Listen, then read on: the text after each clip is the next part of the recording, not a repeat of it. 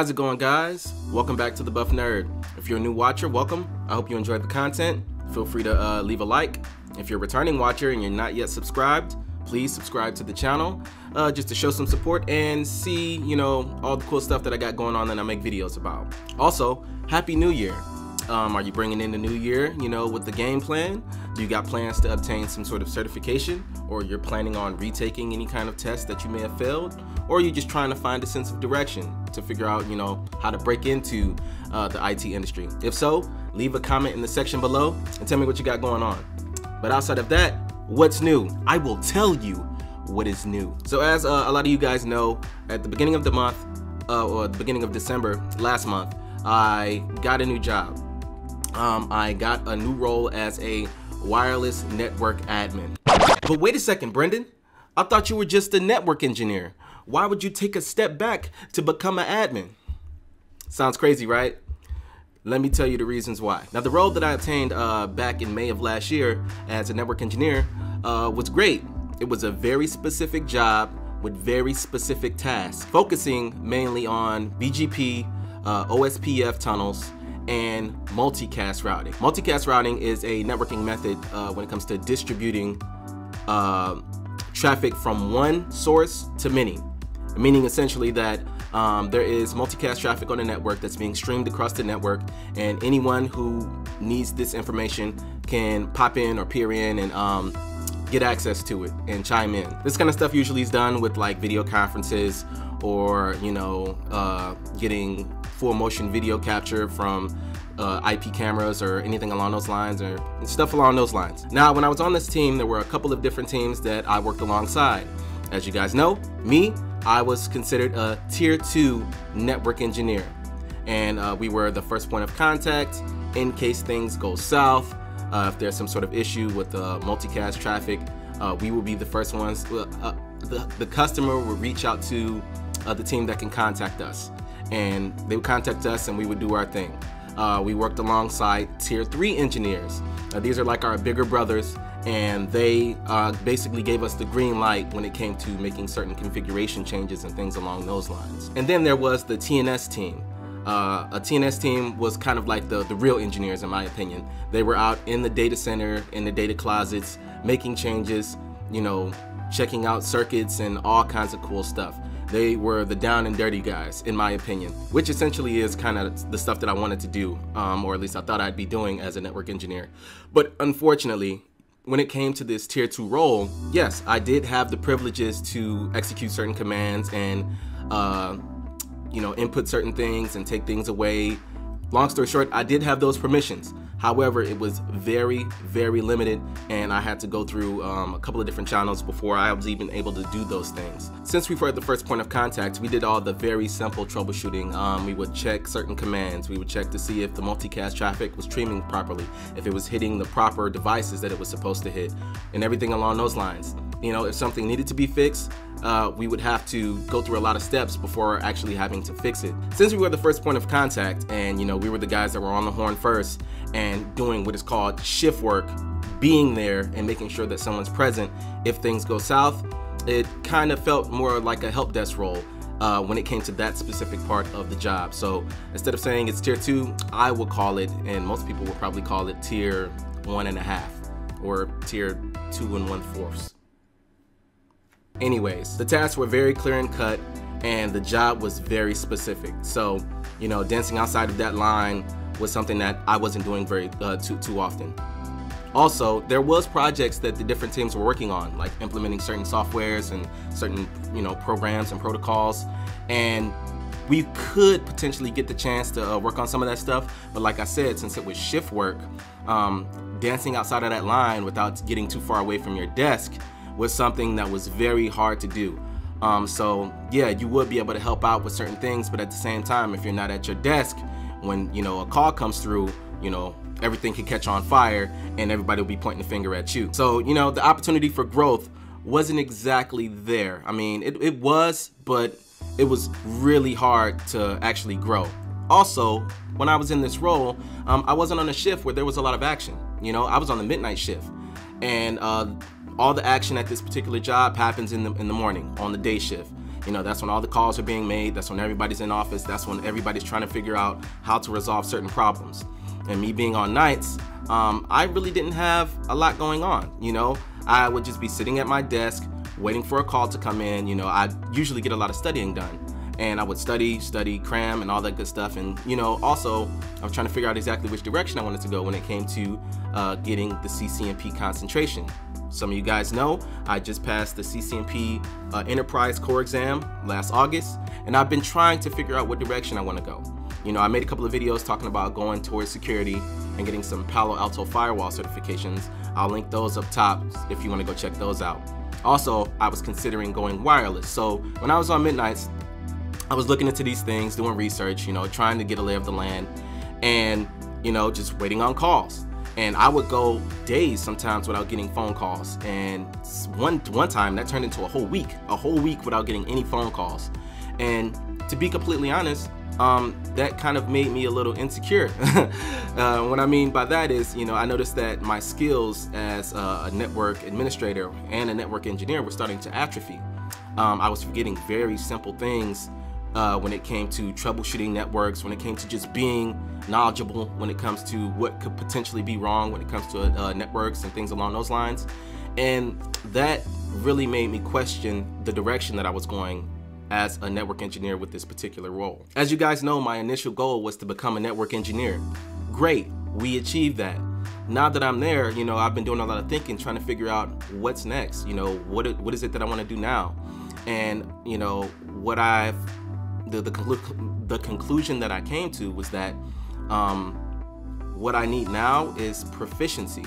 You know, one of the things I don't want to do is be a network engineer, but, you know, not actually be doing network engineering things and accumulating time as a network engineer. So when that next role comes, that's, you know, a higher tier, and they're like, oh, well, what are some of the things you did as a network engineer for 1 year or 2 years or however many years? And I'm like, I sat at a desk and answered phones and checked connectivity to certain things once a week.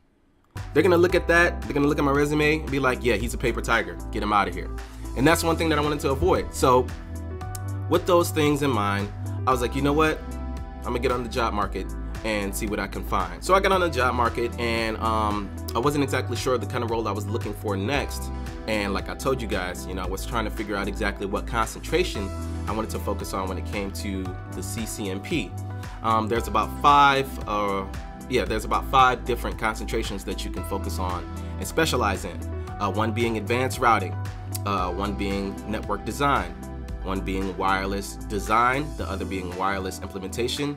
I think SD-WAN is one of them, and automation. So there's 6. But yeah, so while looking for jobs, I was also trying to figure out what concentration I was going to focus on. And, you know, after doing some digging and all this other stuff and putting myself back out there as far as being on the job market, I got reached out to for this role, which was as a wireless network admin. And so at first I was like, I'm not really trying to, you know, go back to being an admin, but of course, you know, let's do the interview and let's see how it is, and let's see what this role entails. Because as I told you guys before in a video prior, yeah, I was a network engineer last year, but I had an admin job before this network engineering job where I was doing engineer work. I was in the IDFs, I was in the data centers, and I was looking at all the things and touching all the things. And so, you know, I thought, even though this says it's an admin role, you know, let's do the interview and see if it's actually an admin role or if it's kind of an engineering role. So I do the interview, and, you know, I did fairly well. And the project manager at this particular company was like, yeah, you know, I noticed that you had just got this job as a network engineer 6 months prior.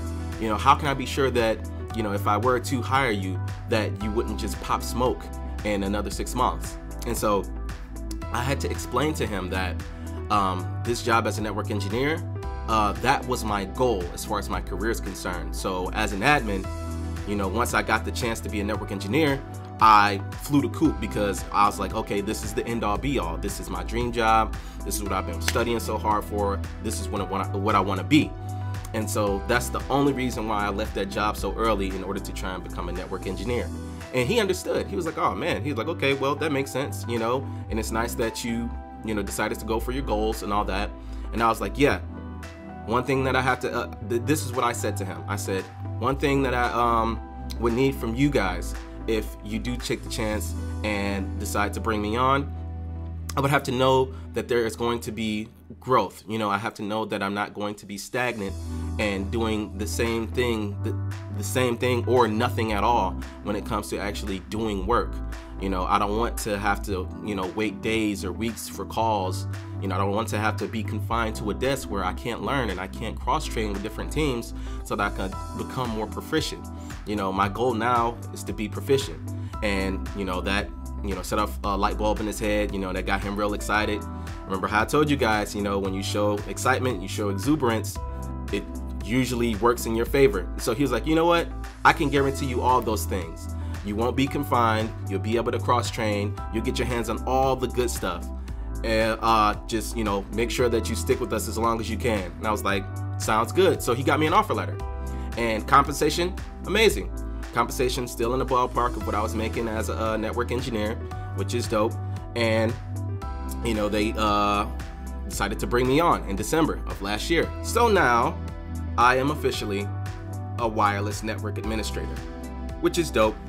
You know, I'm getting real comfortable with this role as a wireless network admin, doing some real cool things. I'm working with Cisco Prime when it comes to maintaining the wireless network. Also working with How, which is a platform used by most wireless engineers to do site surveys, predictive site surveys, active and passive site surveys. That's basically where you walk around a building that's going to get a wireless environment, or already have one but they're having issues, and you check to see how the radio frequencies are working in those areas, you know, so that you can come up with effective or efficient design, or you can, you know, figure out whatever issue is happening when it comes to that particular environment. Real cool stuff. So I'm getting trained up on all that right now, and I'm gonna make a video talking about how I prepped for this wireless network admin role. Real good stuff, because like you guys know, I wasn't a wireless network admin before this. So of course I had to do my homework and get geared up in order to ace the interview. Moral of the story is, sometimes great things and great opportunities don't exactly align with your goals. Now that doesn't mean that you made a bad decision. That doesn't mean that you have to settle for the decisions that you've made. As always, it means that you have to assess the situation, take a step back, you know, analyze and reassess your goals, and potentially take a step in a different direction. You know, sometimes it happens. You know, all that glitters isn't gold, and all roads don't all lead to the promised land. Some roads leads into brick walls, or some roads lead into caves and abysses where you become comfortable and stagnant. Anyways, but yeah, that's one thing that I wanted to emphasize when it came to this particular video, that although I was a network engineer, in order to align myself with my change in goals, I had to take a step back, you know, survey the area, and then move in a different direction. And I want to emphasize that you guys shouldn't be scared to make those kind of decisions. I'm going to be coming out with a couple of videos over the course of the next week or two, and like I said, one is going to be talking about how I landed the network admin role, or the wireless network admin role. Another is going to likely be talking about not being afraid to change your goals, not getting too comfortable, being wise when it comes to the direction that you're going in, and things along those lines. So stay tuned. Outside of that, that's all I got for you guys this time. So as always, stay safe, stay positive, network. Wait, I always lose track of this. Let's try that again. As always, stay safe, stay positive, learn everything, network, and avoid hernias while getting the gains.